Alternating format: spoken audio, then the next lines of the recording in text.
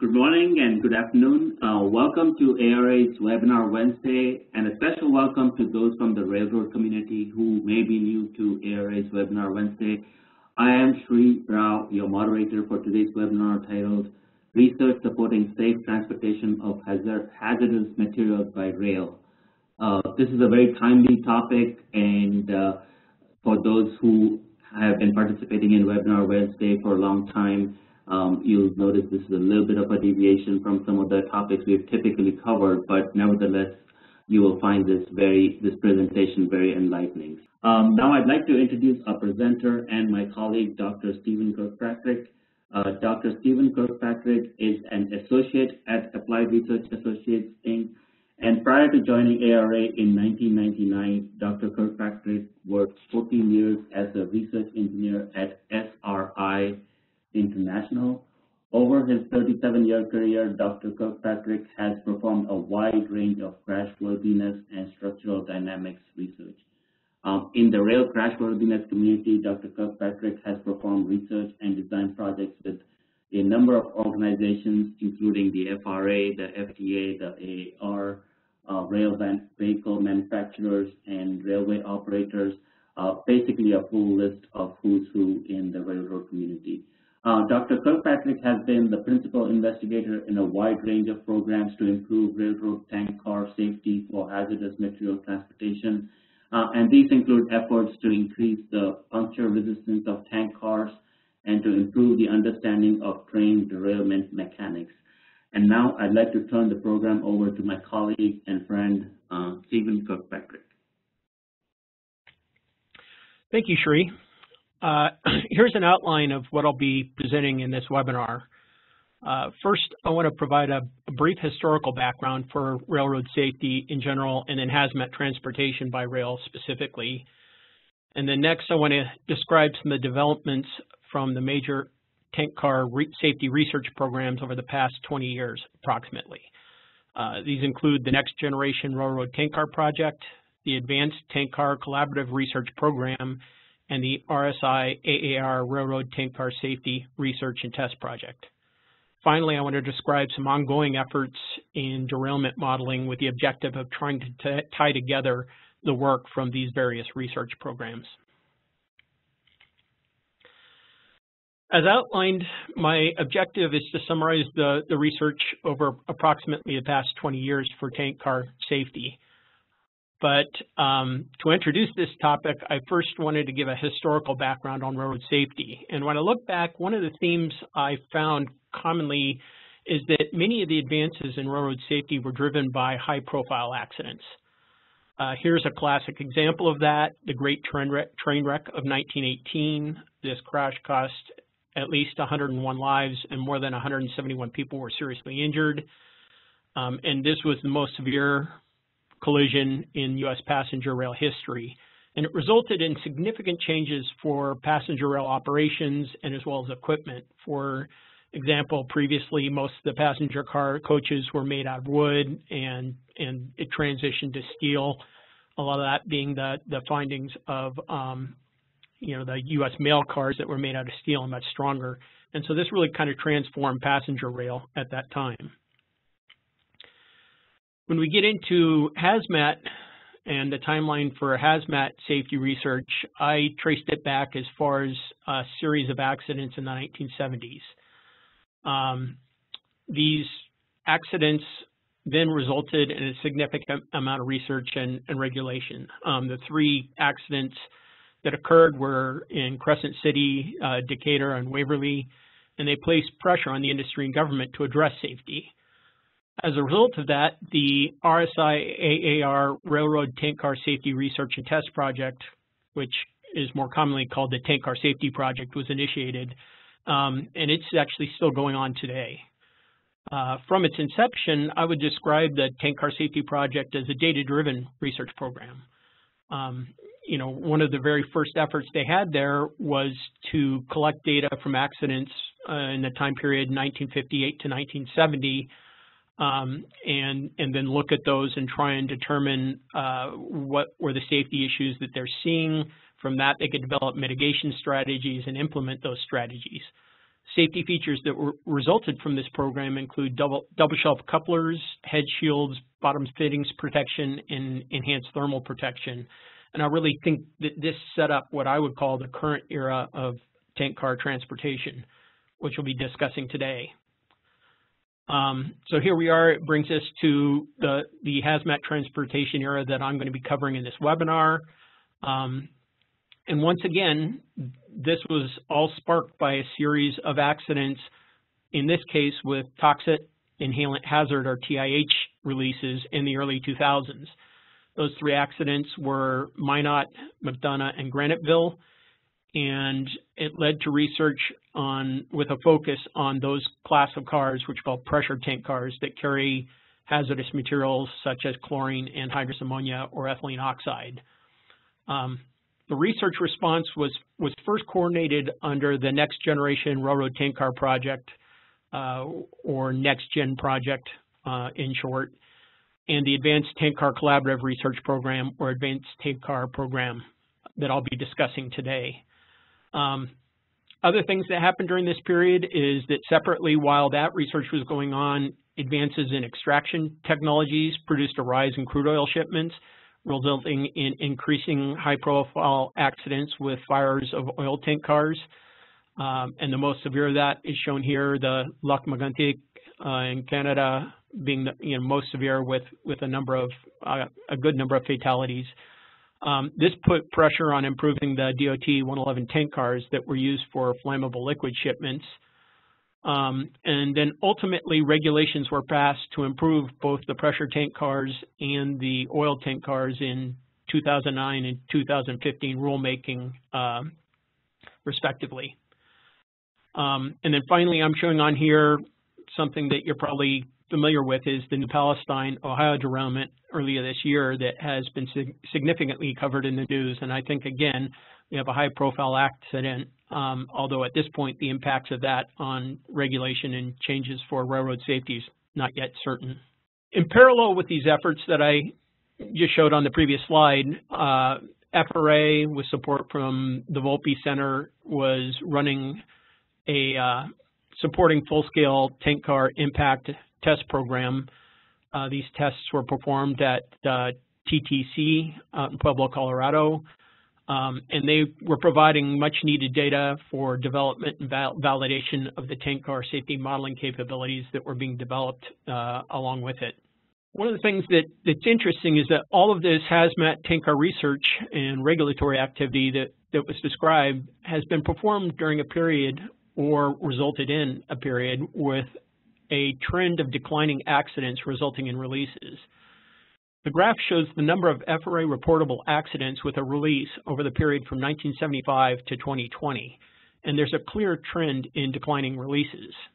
However, even with this significantly improving HAZMAT safety trend over the last 4 years, the high-profile accidents will continue to put pressure on the government and railroads to make further safety changes. Again, New Palestine. So the first major research program in this area that I'm covering is the Next Generation Railroad Tank Car Project. We'll be presenting a brief introduction to the project and then highlights of the major research efforts and findings. The Next Gen project had a large number of participants from industry and government. I really feel it was a well-organized and run project, primarily under the leadership of Dow Chemical, with UTLX and UP as their partners.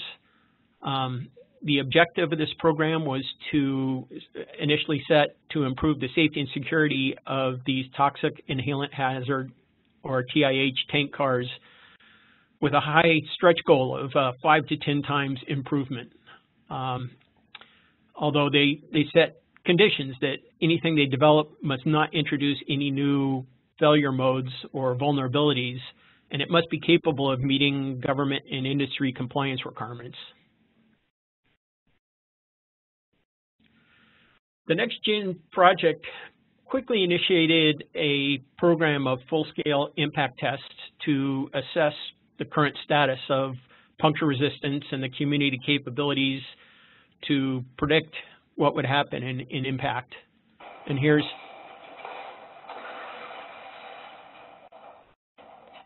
example of that first test.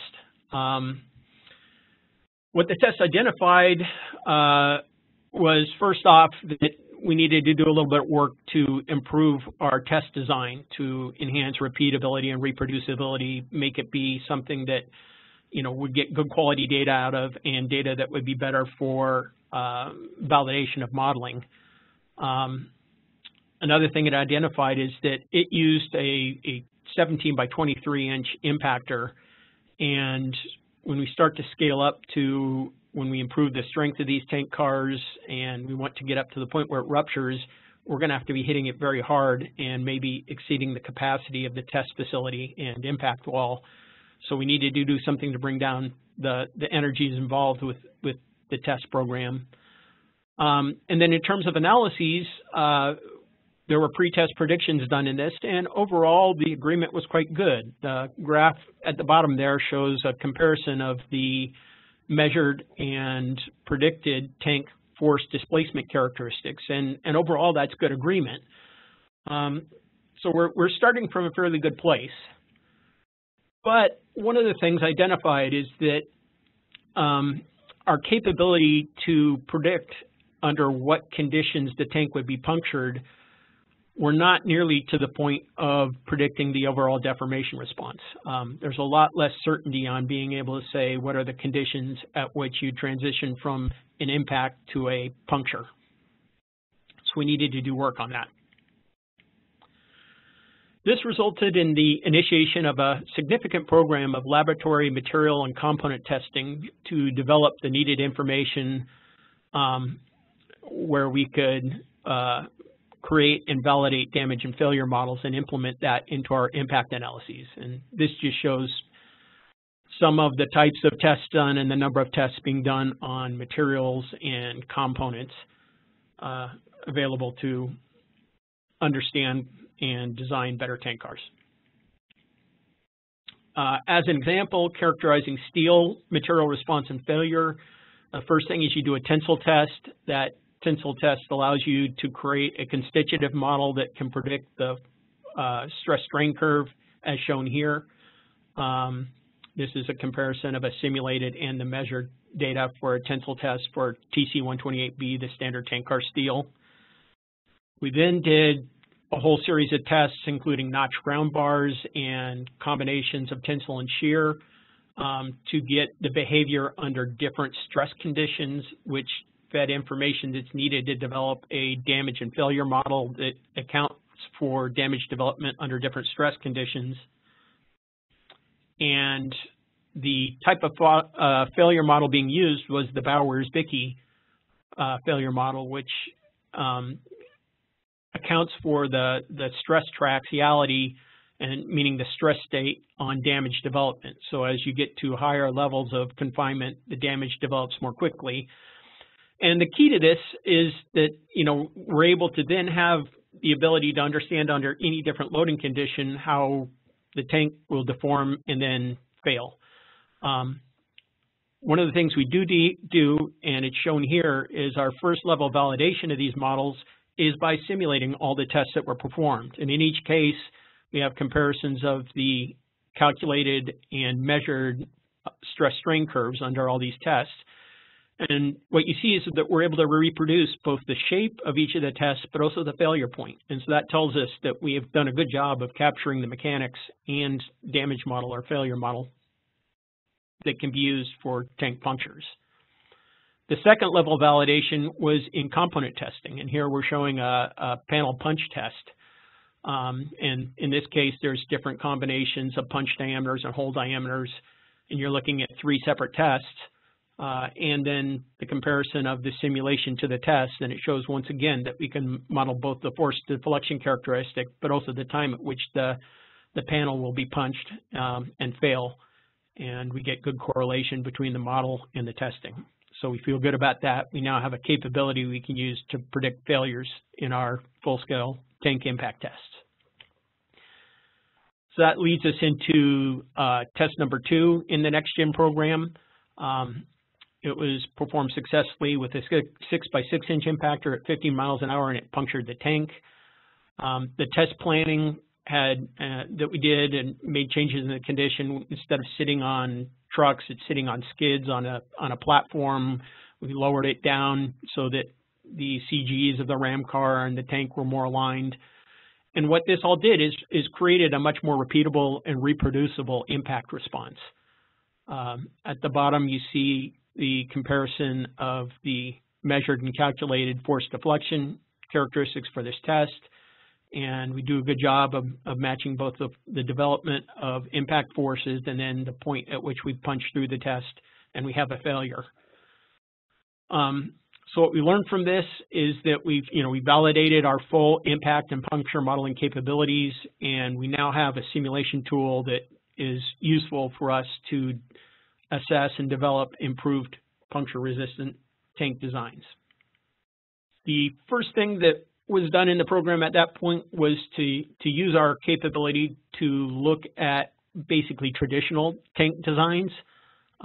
These are a tank and a jacket, and then we look at tanks of different pressure ratings. So we say 300 pound, 500 pound, 600 pound. That's within the tank car community.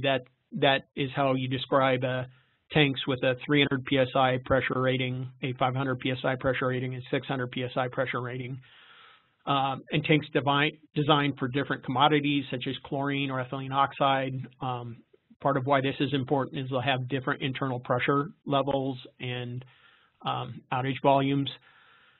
And then we could look at different combinations of tank and jacket thickness and see what gives us the best protection.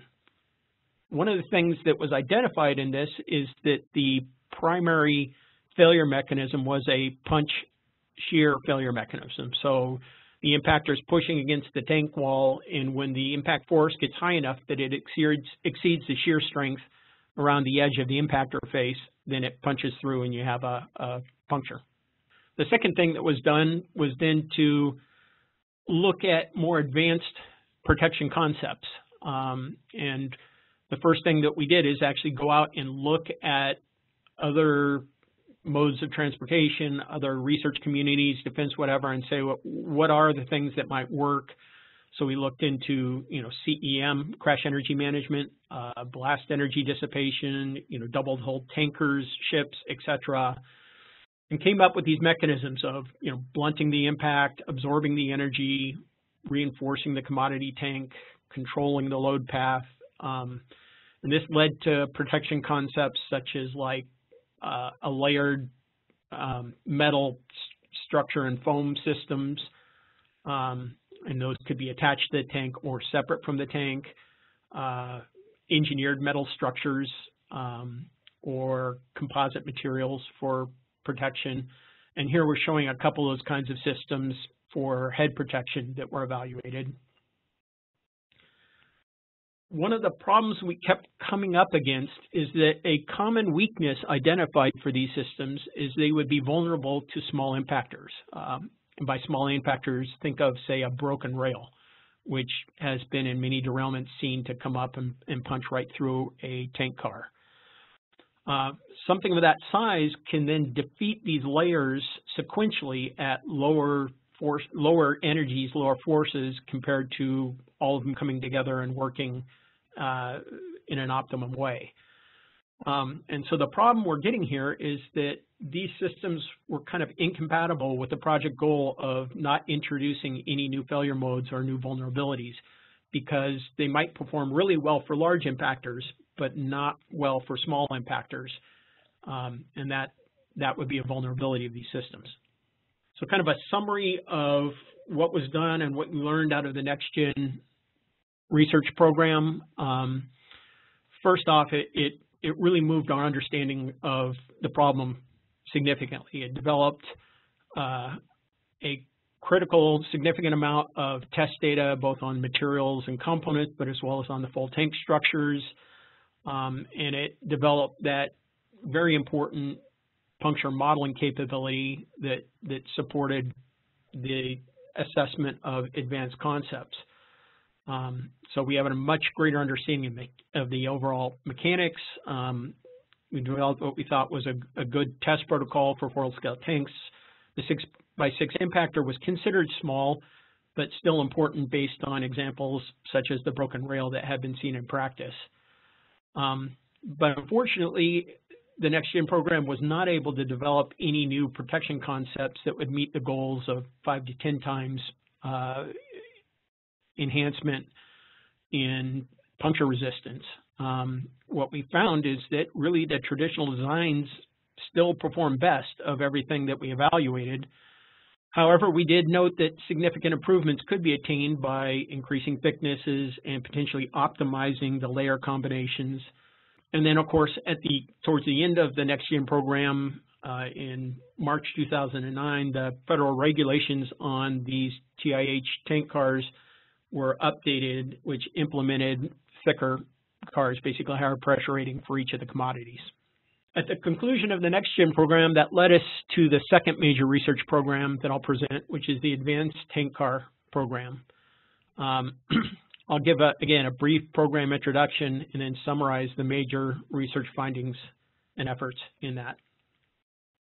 The Advanced Tank Car program really was thought of as a follow-on to the Next Gen project, although the sponsorship of that program transitioned from being a few of the industry members to more industry consortiums, as shown here, like the Chlorine Institute, American Chemistry Council, Association of American Railroads, Railway Supply Institute, and Fertilizer Institute, and then working in collaboration with the government organizations.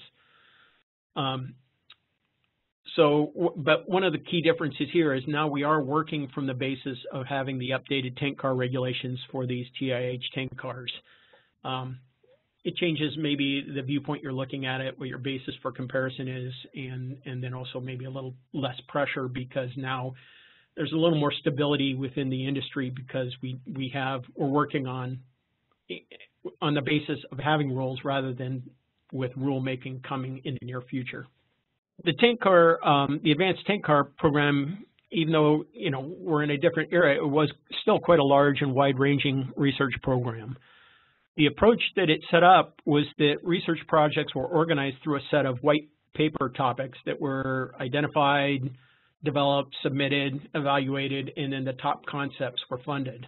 And here's a list of the white paper topics that were developed in that program.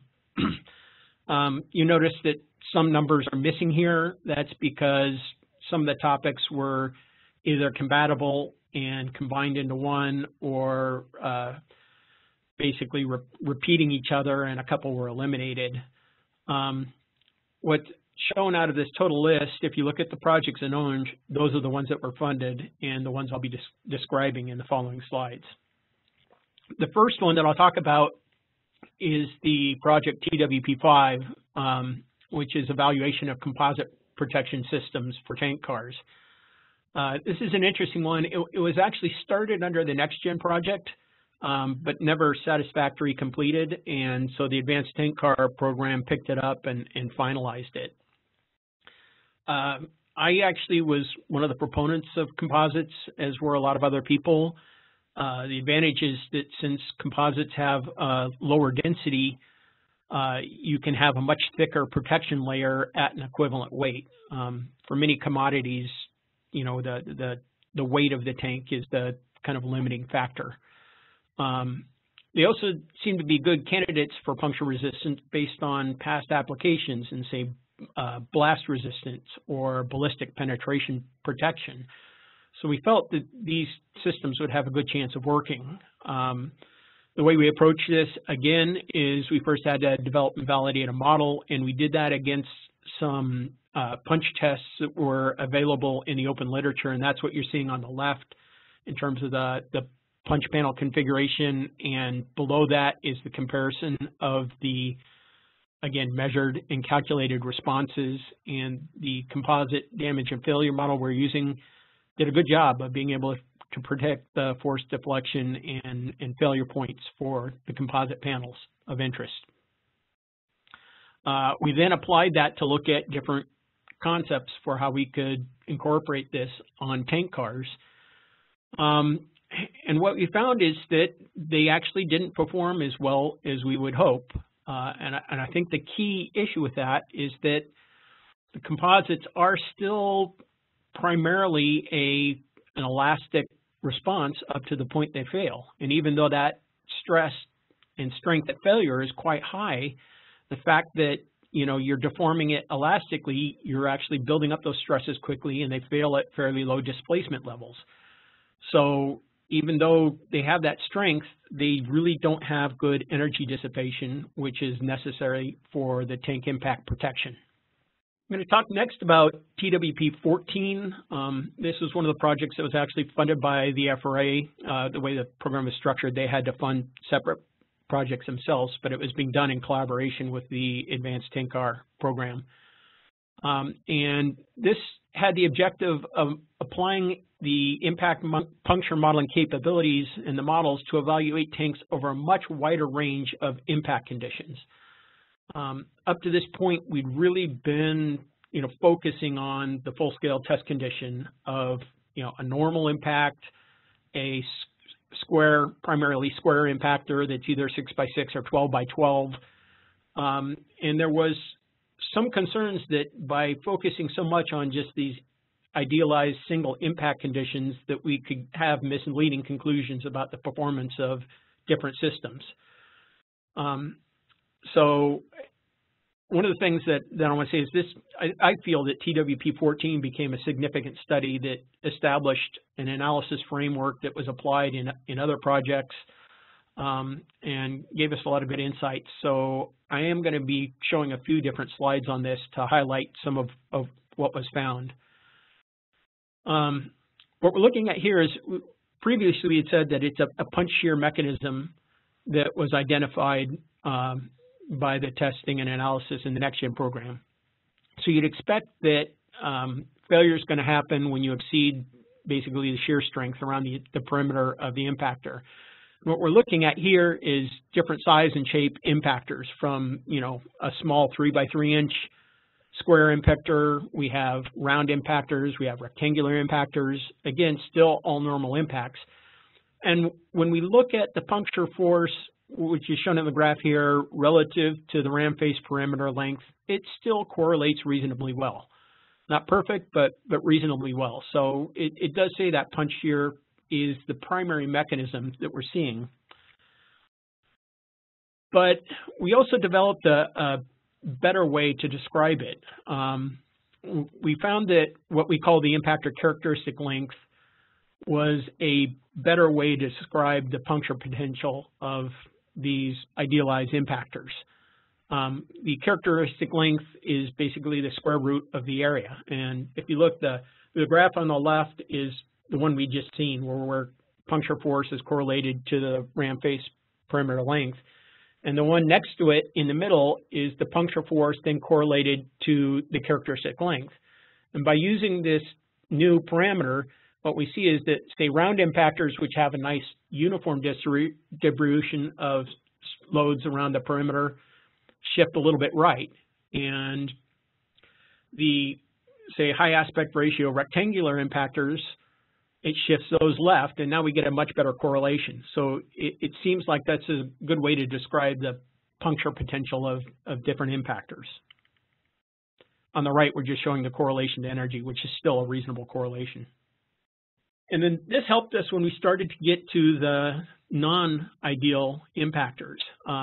Say, for example, our rail impactor, which we know is significant, having seen it be impactor in many tank car punctures.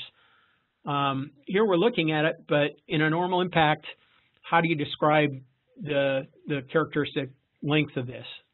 Well, we could do it a couple of ways. If we actually look at the cross-sectional area and calculate the characteristic length from that, it would be a 3.71 inch impactor.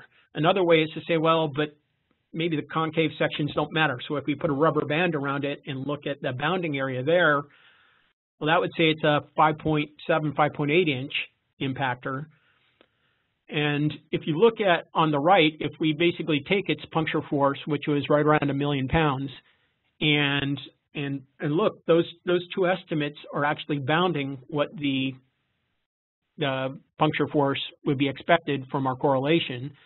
And as a matter of fact, if we take that puncture force and look, it's basically corresponds to a 5-inch impactor, or similar to a 5x5 inch square impactor. And this really kind of sets up a way for us to start to look at more complex impactors and describe their puncture potential in terms of comparing them to a corresponding impactor with a given characteristic length. And we're going to do that here for now the coupler head impactor. Now this has a very complex shape. It's not going to have a uniform contact across it. When we do our initial impact with this coupler head coming in a normal impact, we look at its force, and it's highlighted in yellow there, and we come down and we say, well, it's about an 8.5 inch impactor equivalency. And so that's a way to describe the puncture potential of this. But when we go ahead and rotate it, say 15 degrees one way, all of a sudden now it's in a much more aggressive orientation for puncture, and we see that a much lower force, it corresponds to as small as roughly a 5-inch impactor. And similarly, if we rotate it 15 degrees the other way, it's less aggressive, and the puncture force ends up being more like a 12-inch impactor. So this has an effective puncture potential which can range between those of a 5 to 12-inch impactor. And that's going to be common of a lot of complex geometries in the impactors that hit. Same thing with going from normal to oblique impacts. In this study, what we did is we took the 12 by 12 inch square impactor, in this case a little bit sharper edge, and then we first look at it a normal impact, and then we rotate it at different angles in the yaw direction and in the pitch directions, side to side or up and down. And what we see is that we go from, a puncture potential of roughly 12 inches down to, say, on the order of 5 inches. And then we took the one which had 45 degrees yaw and then added pitch rotation to it, and it gets as small as a 3-inch impactor. So this 12 by 12 impactor has the puncture potential when it's coming in at oblique or rotating angles anywhere from the 12-inch to as low as a 3-inch impactor. And this starts to understand, help us understand why, effectively smaller impactors are probably more important in the tank impact and puncture environment. Here's another one of the key results from the TWP-14 study. We took the various tank car designs and commodities. Think of chlorine being shipped in the legacy 500-pound tank car or in the updated standards of a 600-pound tank car, and same with anhydrous ammonia and ethylene oxide. And then we ran a full suite of analyses on each one of these tank and commodity combinations.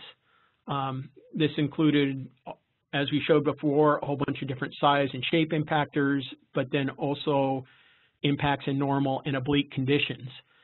So each one of these symbols basically represents a different tank car. Each one is a separate analysis. Each color is a different tank and commodity combination. And in each one, what we're doing is we're taking the puncture energy that was calculated for that specific analysis, and then we're normalizing it to the exact same impact condition for the 500-pound chlorine legacy tank car. And then when we run all of those, we can now then say, well, what's the average value of the puncture resistance of that tank relative to the 500-pound chlorine?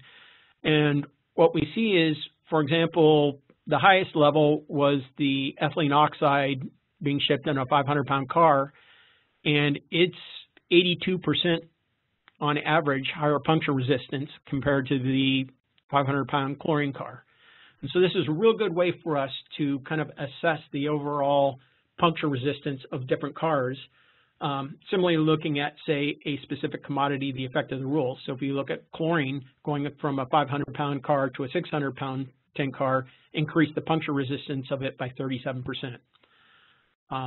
That was very helpful for us to have relative rankings of these designs.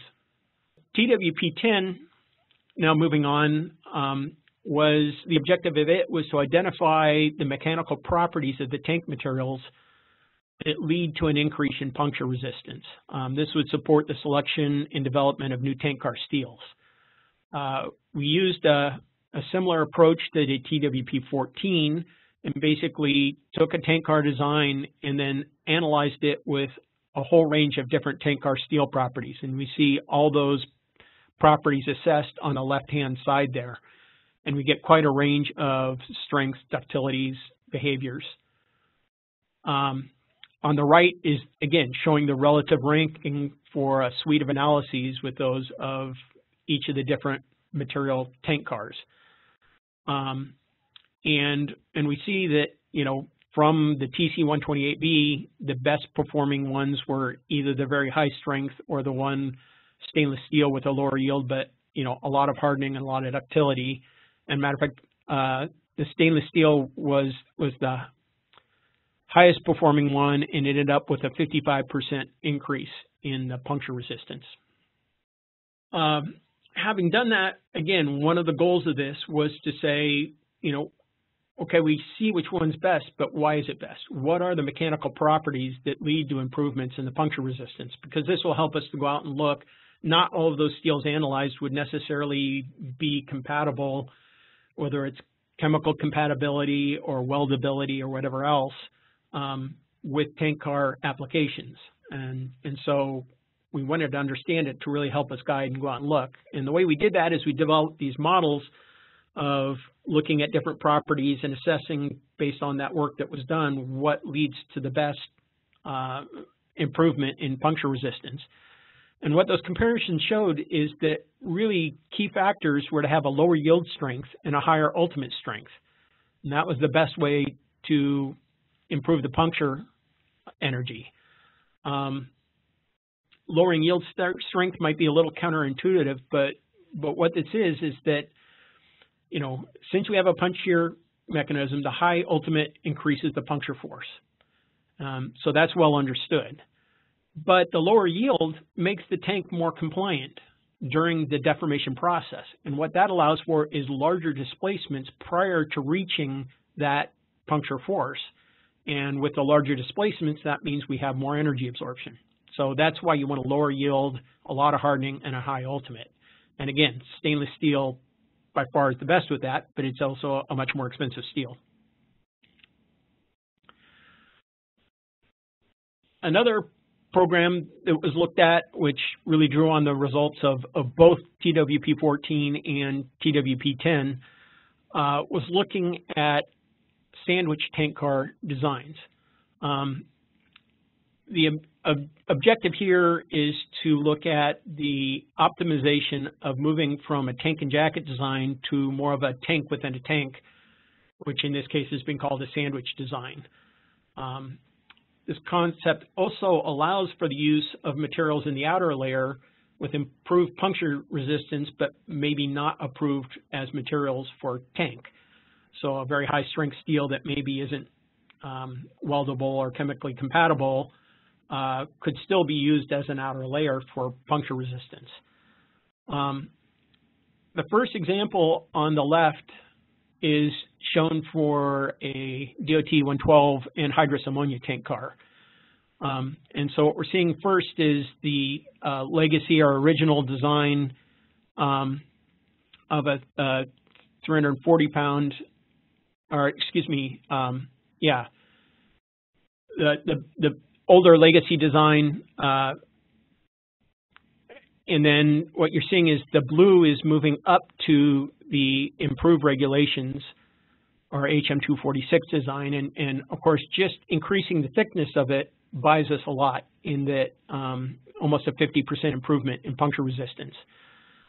But then we also looked at, well, what about if we take that steel and shift it around? So instead of being a thick tank with a jacket, we go back to, say, the original thinner tank, but with the extra material removed, put into the thickness of the jacket. And so what you're looking at there is the combination in red. And it performs marginally better, but not a lot. And then similarly with moving even more to the jacket, again, marginally better, but not a lot. And then both of those, it's not necessarily clear at small or large impactors, which would be the better one to choose. So clearly here, the update and regulations did much more than what we can get with the sandwich. But again, one of the keys to this is we can look at different materials. So the example on the right, I pulled this time for chlorine.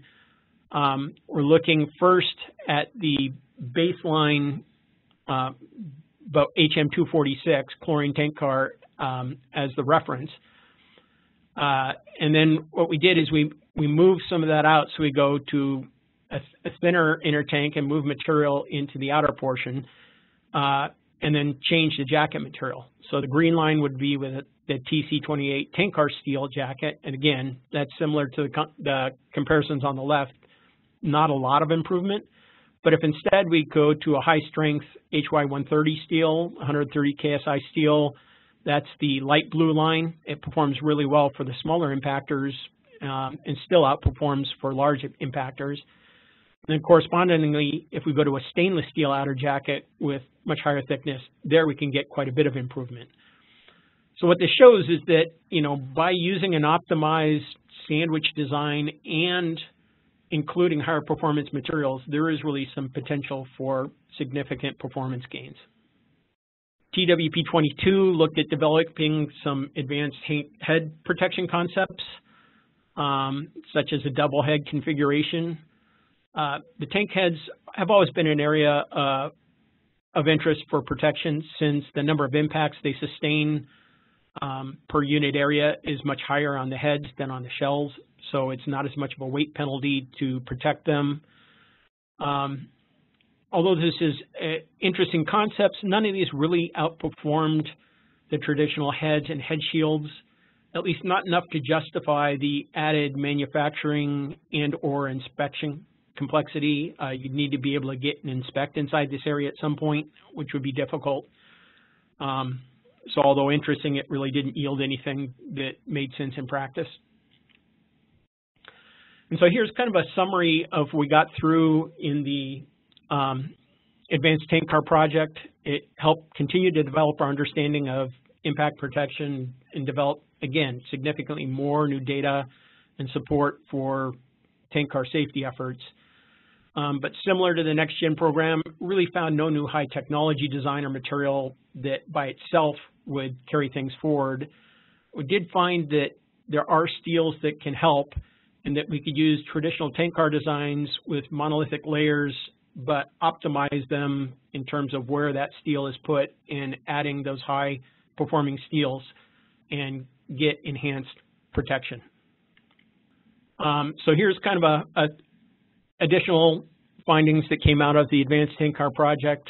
An evaluation of the new specification that came out prior to the initiation of this found that the HM246 rule cars improved the puncture energy of those tanks from 45 to 100%, which is significant.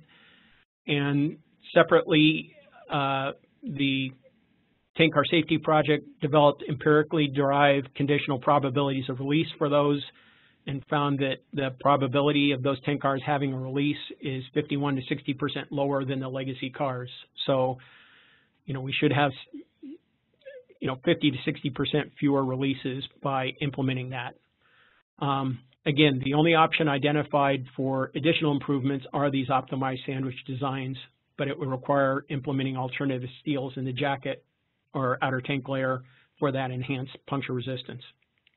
I want to come back a little bit to the final research program that we touched on, which is the RSI AAR Tank Car Safety Project.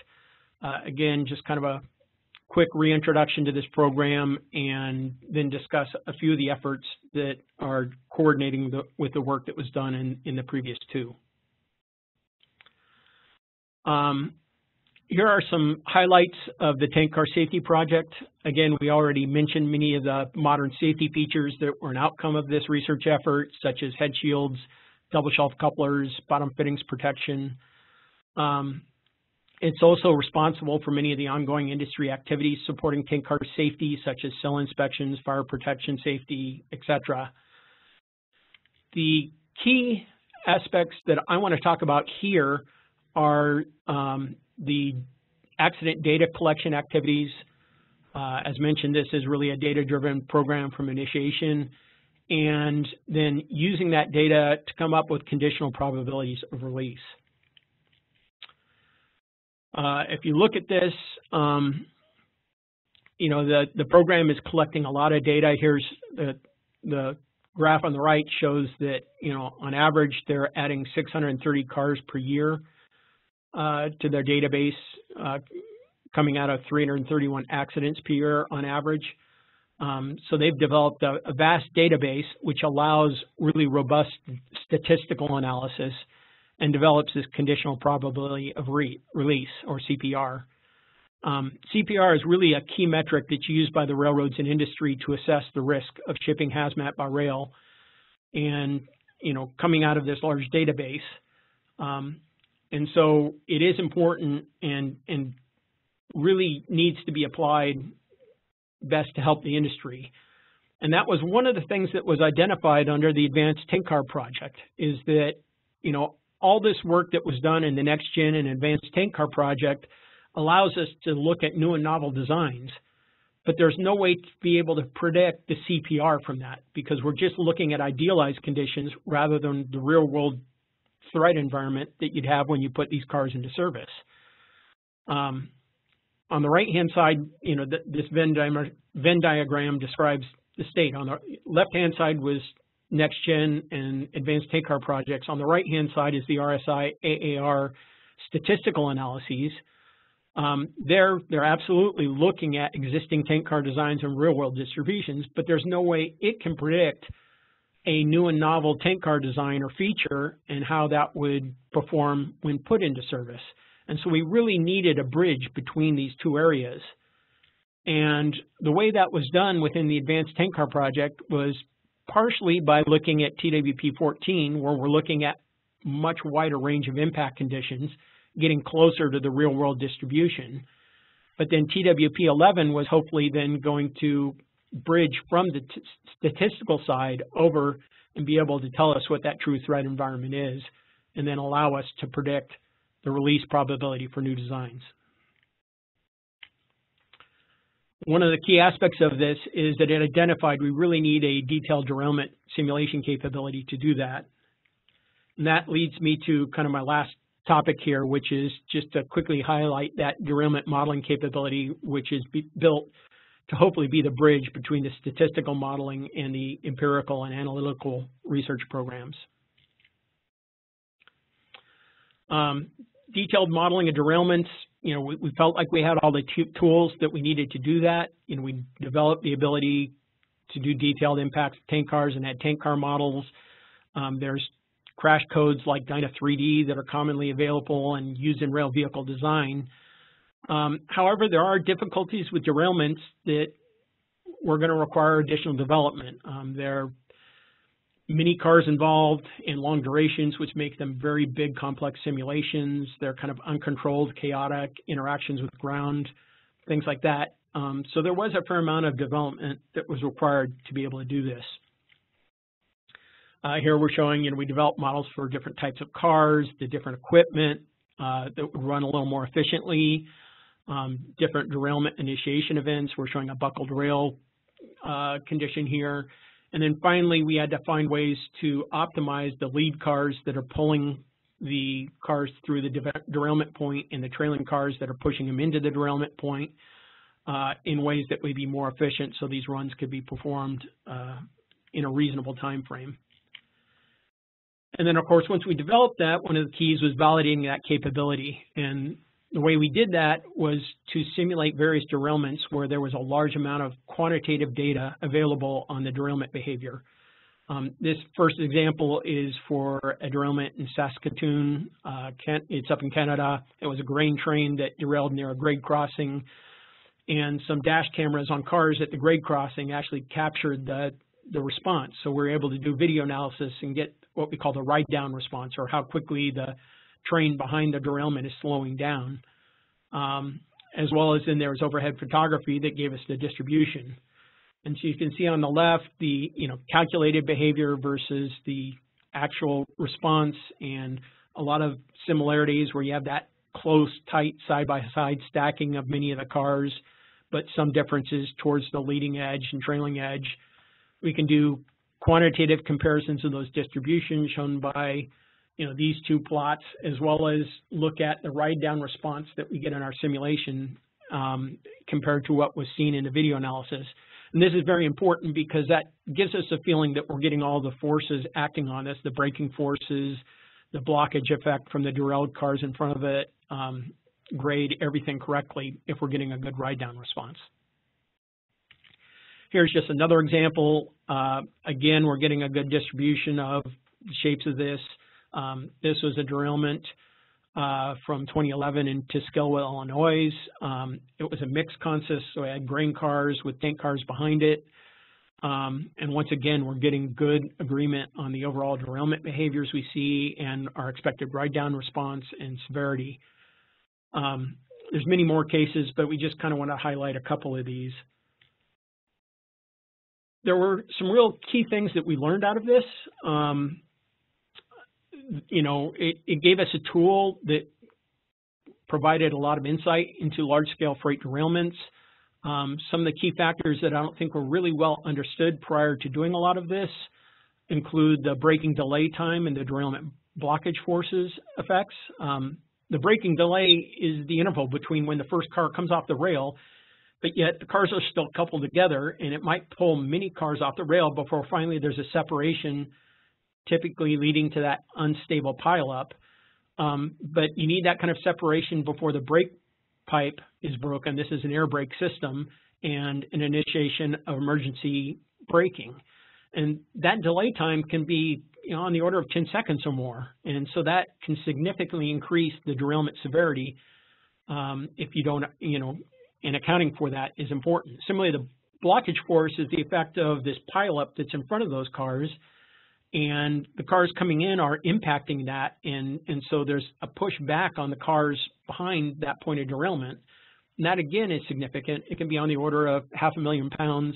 Obviously, it varies with different car lengths and different car weights, but not accounting for that, again, will give you incorrect conclusions on the effects of, say, your braking. And so this can be important. For example, the recent evaluations of incorporating electronically controlled pneumatic braking, you get misleading conclusions if you only look at the braking and slowing down effect, but don't account for delay times and blockage effects. Before finalizing, I just wanted to throw up a list of some key reference documents. I'm not going to read these. This will be documented in the notes that you can go back to, or the webinar documentation. If anyone's interested in going into any more of this, these are good places to start. And so in conclusion, over the past 20 or more years, I really feel like we've made a lot of progress on improving the safety of HAZMAT transportation by rail, and certainly in understanding the safety of tank impacts and puncture protection. All this work has really been collaborative, and I am really happy to have been a participant in many of it and work with a lot of the other people involved. This is not exhaustive. I'm sure there's a lot of other things that have been going on that I haven't hit, but it's been a good program, and I think it's really made a difference as seen in that continuing trend of fewer releases. So with that, I'll turn it back to Sri. Thank you, Steve. That was really a very informative and amazing presentation. I learned a lot from this presentation. For those participants who are on the webinar, you may now begin submitting your questions in the Q&A pod, and Steve will answer as many questions as possible in the little bit of time that we have remaining. Next slide, please.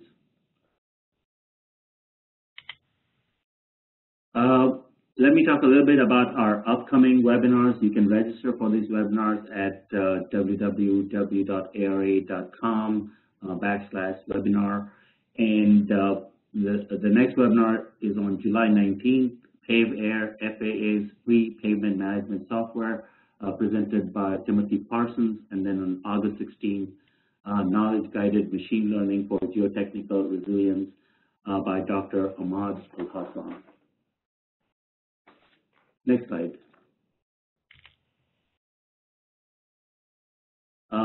Let's go through some Q&A. We have a question here from, let me read this. So, excellent research. Did you find any difference in your research in USA and Canada because of temperature? No, at this point, I mean, Canada was collaborating on this a lot, and certainly a lot of the data was supported through there. There's been a lot of look at temperature previously in terms of tank car steels, and like the TC-128 is designed to have a very low transition temperature and perform well at low temperatures.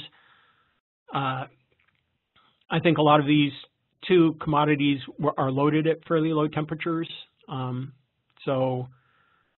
But at this point, no, we haven't seen any specific difference from looking at Canada versus US. So, Steve, here's another question by Brian. What do you think about the safety of shipping cryogenic HAZMAT products such as liquid natural gas or liquid hydrogen by rail?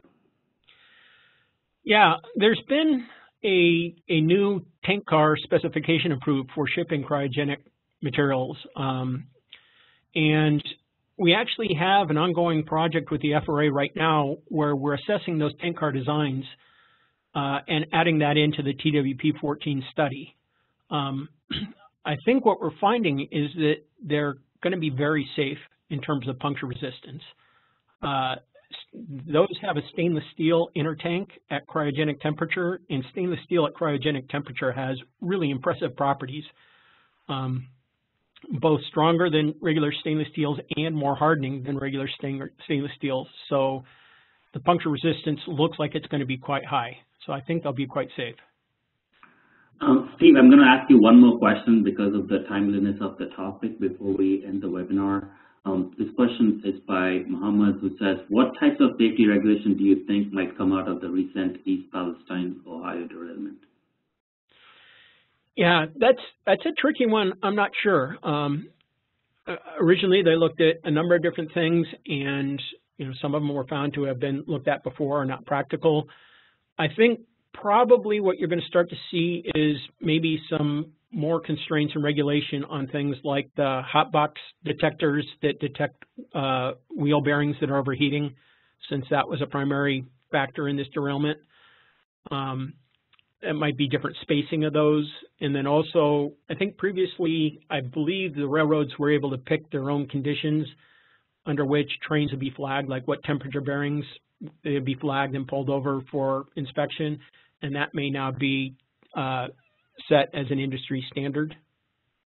All right, thank you, Steve. We're basically out of time, so if Steve did not get to answer your question, he has agreed to answer questions for the next 24 hours via email. Feel free to send him an email at skirkpatrick@ara.com.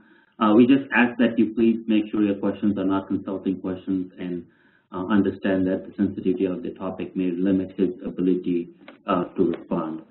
On behalf of ARA, thank you for joining today's webinar. Today's presentation is being recorded, and a link will be made available on the ARA Webinar Wednesday website early next week. We will also send a PDA certificate to all participants verified by our attendance report as present for the full hour of the webinar. A copy of today's presentation will also be included in that email. Please allow us at least 3 weeks to send you the certificates.